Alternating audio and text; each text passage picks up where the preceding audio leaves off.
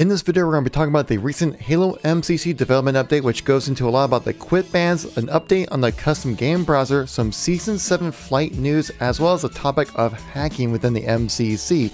So stay tuned throughout the whole video to understand all the details.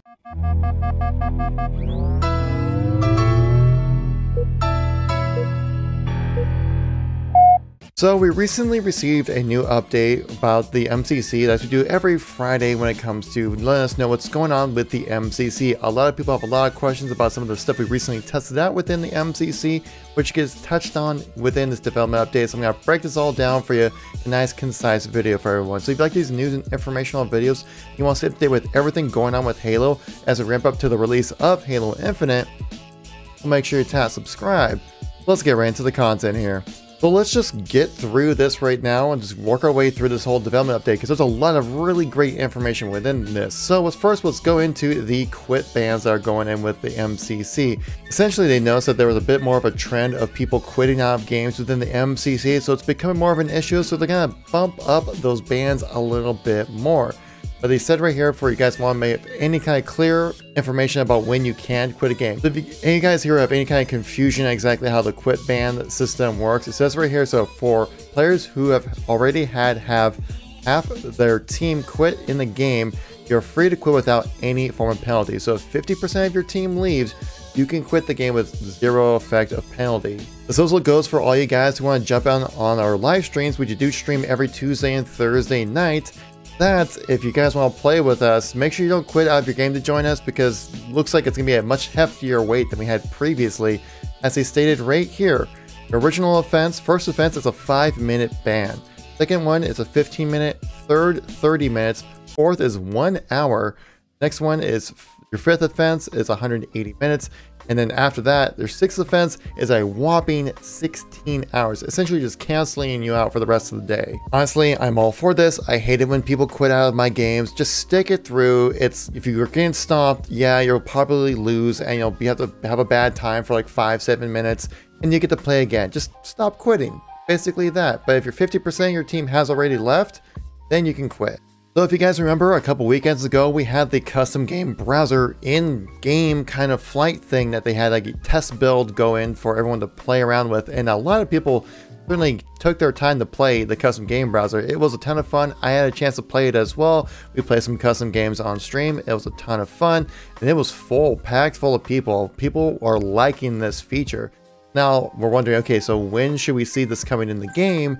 And how was it received? Was there any kind of bugs or anything that 343 noticed? Well, they actually went into here and talking about that. So there were 4 main points of feedback that 343 got when it came to the custom game browser. One being desiring the ability to quickly find the exact game or types of games that players wanted to play, like searching, sorting, and filtering. Second one was friction surrounding some game sessions, like lack of clarity for error messages, inability to join game sessions, and desire to have a queuing function as well, which actually would be really nice. For third point, friction surrounding game session details. And the fourth one, desire for additional host controls. I actually went on the 343 forums and left my feedback as well. My main thing was that I wanted the ability to stop the infinite loop of replaying the next game over. Because say like, it's really tough to get like a full lobby going if you're not like some guy who has some kind of connections to get people into your lobby in some sorts.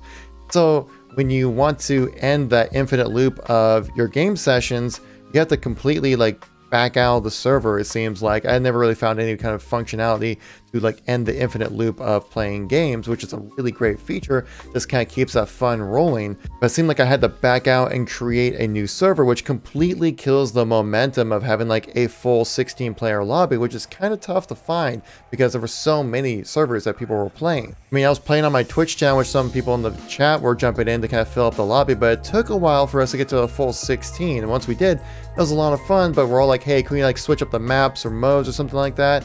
Like, I wish I could, but that means I would have to back out of the lobby, create a whole new server, and that's just a whole issue. That was my biggest point that I wanted to see. And also a sorting feature as well, but they actually did mention that something like the sorting and filtering features for find your exact matches is already in the works right now. So I'm assuming that might be something we'll see with the release of Season 7. They also mentioned that they're looking to add a quick match option, which will just throw you into a lobby as soon as possible. So you don't have to like bother like searching or anything. If you just want somebody who just wants to play and see what happens, the quick match is there for you. Next, we got some juicy information about the flighting for Season 7. Most likely, this will probably happen towards the end of May, as the seasons are supposed to happen every 2 months. And the release of Season 6 happened on April 7th, so we can most likely assume to see it around the early part of June, maybe the first week as well. So it's coming right around the corner, actually, guys. Generally, from what we've seen for the flighting process, it takes about a week or two for the flight, and about 2 weeks off, and then we have the new season come around. They actually mentioned here specifically the 4 main things they're looking to do for Season 7, which could be very interesting for a lot of you CE fans. They mentioned 4 points right here: improvements to visuals for Halo Combat Evolved to better mirror Legacy, improvements to the maps Waterfall and Edge, Season 7 customization content, and various bug fixes. If you guys don't know what they're talking about when it comes to CE images mirroring Legacy better, as in there are a lot of visual bugs that are currently within the MCC version of CE because they utilize the gearbox port, which is kind of wonky. When it comes to especially a lot of the visuals, like the bump mapping is completely wrong. A lot of the lighting's also kind of messed up as well. Late Night Gaming has an excellent video breaking the whole thing down. I'll leave a link in the description down below if you guys want to check that out. I feel like he was the biggest voice to kind of push that forward, saying like, hey, you guys need to fix this. I didn't even realize how much of a visual downgrade the MCC version of Halo CE is compared to the original Xbox. I mean, it doesn't completely ruin my experience with the game, but it does have a little bit of an immersion breaking kind of visuals where it actually does look better on the original Xbox than it does on the MCC. Also glad to see they're bringing improvements to Waterfall and Edge. Waterfall definitely does have some visual glitches and some bugs, as well as some performance issues as well. So hopefully they can improve on that. I'm assuming Edge will get the same treatment. Most likely Edge will be coming with Season 7 as well, which would be a great addition. Edge is actually a really fun map. Plus, amazing screenshots. And of course, Season 7 customization content, which a lot of people have been asking for the Champion bundle to finally come in for Halo 4. No word on what we'll have for that, but I definitely will let you guys know as soon as we have more information on what kind of content we will have for Season 7. And of course, various bug fixes as we get for every new season update. And they stress here specifically to make sure you verify your emails if you want to be part of the flighting process. They said this specifically within the update right here, saying verifying your email address and making sure it's up to date is the only way we can contact you when the time comes to send out flighting invites. So it seems like they're going back to the email format and not utilizing Halo Waypoint right now for like getting your message in from there. So make sure that Halo Waypoint is not set to your spam folder or set to go into some other kind of folder, and make sure that you have your account verified as well to make sure that 343 is sending you the proper email. They also mentioned if you received a different Xbox or have updated your PC hardware in any way, make sure you update that in your Halo Insider profile as well. If you want to figure out how to get there, just literally type in Halo Insider program. The first link will take you right to where you need to go on Google search. Lastly, we're talking about the hacking within the MCC. It's kind of started to come up recently, and they really haven't have any kind of way right now to implement any kind of changes or anything like that. They said basically there's a Halo player report option you can do. When you see someone hacking, make sure you report them to make sure they get their account banned. It did say that they are currently investigating and trying to figure out any kind of solutions to the cheating issues that are currently going on with the MCC, because it's a never-ending arms race when it comes to cheaters and gaming just in general.